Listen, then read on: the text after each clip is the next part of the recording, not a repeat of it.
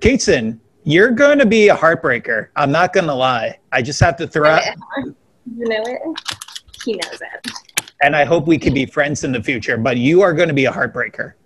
Thank you. See, we'll be friends. Good friends, huh?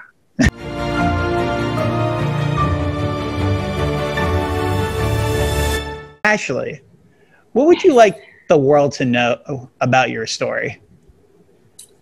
Well, I think the number one thing I tell people whenever, a conversation like this gets brought up, I think the number one thing I tell people is that nobody's going to fight your fight for you. I think it's one of those things where you want the doctors to give you the next step. You want the nurses to hold your hand and walk you through what your journey or what your process is going to be. And unfortunately, that's just, as we have found out, is just not the case. And so I just want people to know that, you can advocate for yourself. You can fight that fight yourself. Everyone is strong enough. And as much as you think you aren't, especially I felt that way in the beginning, I just didn't think I was capable of giving Kingston what he needed. You are. Everyone's the perfect parent for their little one.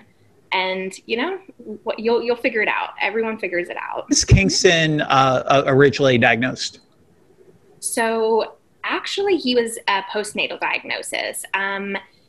From the families I've met so far that have children with ano or micro is kind of like a sister condition to ano. So ano is where there is no presence of an eye, where micro is the eye is underdeveloped. So very similar conditions. So we have met a lot of families with children with the same condition, and it seems like it's 50-50. Some families had a prenatal diagnosis. They were able to see it in the ultrasound.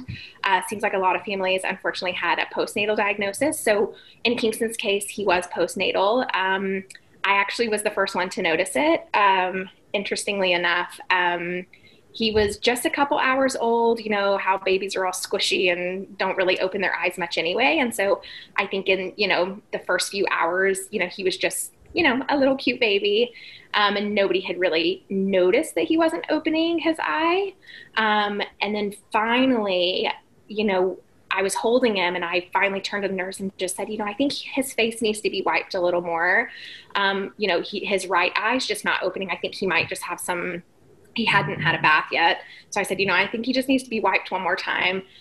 His eyes kind of stuck closed. And it was as innocent as that. I just thought his eye wasn't opening. And so when she came to kind of clean his face one more time and kind of like help, open the eye, we realized that there was no eye to open. So that was kind of the moment it all started. That's kind of what led to the neonatologist coming in and ophthalmology and ocular plastics and all of that. Oh, thank you. Thank you very much for bringing me his trash. Oh my God. So kind. So kind. You brought your trash. Do you want to sit with me? No. Okay. No. Also, Kingston's is a little bit more rare in the case that he actually has no other known genetic abnormalities, which is kind of strange because typically we have been told that most children that have ano have some genetic disorder that has, caused the anophthalmia. We did genetic testing with him. They've done MRIs and all sorts of fun stuff. And as far as we can tell, everything else is considered normal. The thing with his condition is it's a constant treatment. It's not like, heart surgery where you have one surgery now and maybe another in 6 months. Thank you. Every few weeks, a cookie. Thank you. Every few weeks, we're having to go get a new conformer. Thank you. We're having to go get new conformers. Every day we stretch, which I know doesn't really make much sense to people who don't really know what's going on. But, we're constantly messing with this eye. We're constantly getting, larger conformers, surgery to do something new. So it's like an everyday thing. It's not like, something that we can just let go. So right. I would say probably that having something as for us would be very uncomfortable. Somebody messing with your eye or around your face constantly. He's just so, he doesn't even think about it. His ocularist always says, she's like, he's such a good patient. He's like the best baby because he doesn't pull away and he doesn't cry and he doesn't budge. And she's like, I have adults that don't want, because as adults, we're like, why are you touching my face? So, I mean, I would say that would be the biggest challenge is just like the constant, but for him, he just seems to go with it. He goes with the flow and doesn't really seem to mind. Then you should not say to someone who has a diagnosis. Okay. From a parent's perspective, I've obviously haven't experienced a lot of the things he has or will experience. But I would say the one thing as a parent that probably bothers me the most is the way you word things. So I am super happy to answer questions. I love when people actually ask, it's the perfect opportunity to inform and educate. I think it's amazing. But I think the way in which we approach those questions, when you're in the grocery store and you have this cute little baby and you're already hormonal and emotional and you say, what's wrong with him? Probably not the nicest way to go about it. So I think just, using common sense and being kind with your approach is probably more so my answer to that versus like what you're actually saying. I think it's just the way you approach it. Because you can tell a genuine approach versus, what's wrong with them, makes a big difference. Absolutely. What does Kingston like to do for fun? Eat Oreos. Eat Oreos. That's what he's doing right now. Is that good? Okay. I'll be right out. Okay. I wish there was somebody who would give me cookies. It's like he's eating cookies, he's giving you cookies. I mean, number one would be anything his sister's doing. He is her shadow. I mean, when I tell you they're obsessed with each other, that is probably an understatement. It's really fun because, I was actually the youngest of 3 girls. And so I didn't know how the brother-sister relationship would be, having an older sister and a younger brother. And, if she would be motherly towards him or if she would be like, Hi, Mommy. Hi. Has he reached any developmental milestones recently that you're super proud of? There's been a few. So when he, basically from the minute he was born, part of that advocacy, I was like, okay, who does he need to see?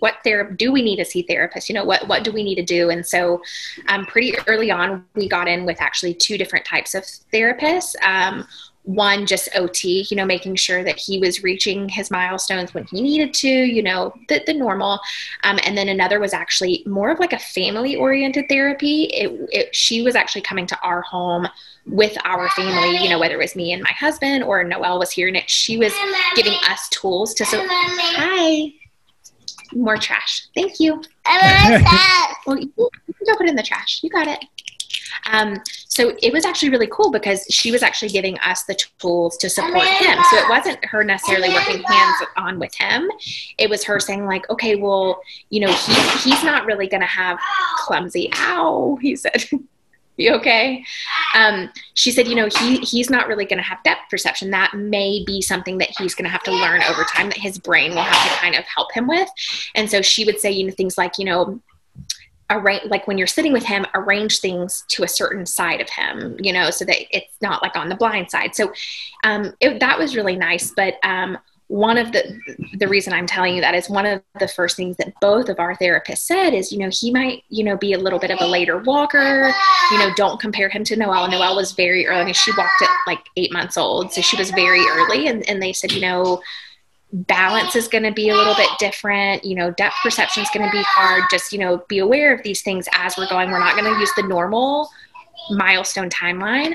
But this boy at 12 months old, he was walking and he, a lot of the things that you just kind of, not major, whether he was walking at 12 months old or 18 months old, as long as we, get there with him. But, in your head, you put these markers in the sand and say, okay, well, maybe by 18 months old, he'll be there. And so when he was like really progressing and kind of even proving them wrong, I was like, you know what, I'm not worried about him. I know that he's going to be fine. So that probably was the biggest one, was the walking, just because, again, we were kind of told so much. Is there anything else you would like for people at home to know about your story?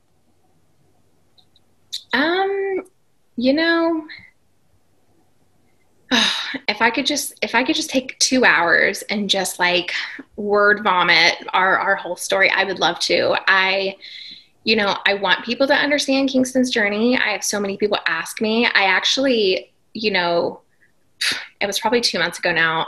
This is awful. I did a poll on Instagram asking, you know, who would like to know more about Kingston's, you know, journey and, you know, that kind of stuff. And I had like over 300 yeses. People were like, yeah, tell us more, do that, you know. Awesome. And I haven't done it yet. I know. I know. My sister tells me every day, she's like, so when are you going to get around to those answers? Like, you were going to do a Q&A and everything. And I was like, I know, that's awful.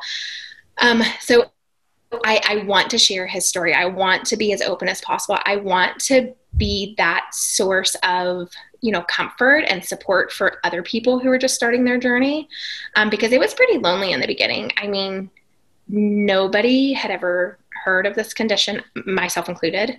I didn't even know it was possible just to not have an eye. Like, it was just something so unknown, you know, and I feel like I had to do so much of the research myself. The doctors didn't hand it to me on a silver platter. And so I don't know what, I guess I don't know how to word it. I just want people to like know that, like, you know, if you ever have questions or if you ever want to know things, like, it's okay to ask, like it's okay. And you can't be mad at your kids. And I always say this on Instagram, like, don't shush your kids when they ask a question. Like, it's out of pure curiosity. It's not being mean. It's not being rude, but like shushing them is the rude part. You know, that's the part that's like comes across. Just say like, well, say hi to, you know, your friend, or, you know, wave to them or something like that. So, you know, I think, you know, if there was anything that I could tell people about our journey, it's just, that would be it. It would be that, you know, you don't have to like look away. You don't have to be afraid. You don't have to, you know, be scared to interact with these people. Just, you know, like I said, be nice, be friendly. Kingston's like the friendliest kid on the planet. Everyone, Kerry Magro here from A Special Community. I can't thank you enough for watching this video. And if you like this video, please click on some more videos around our YouTube page. We are just trying to give a voice to countless people in our neurodiverse community. So please, if you can, subscribe to our video page, and then you'll also get to see a little bit more about my story from nonverbal autism to today being a professional speaker. Thanks so much, y'all.